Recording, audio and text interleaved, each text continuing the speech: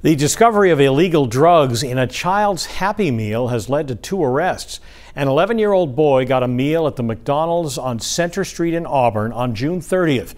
Packed along with his food, he found a dose of prescription Suboxone.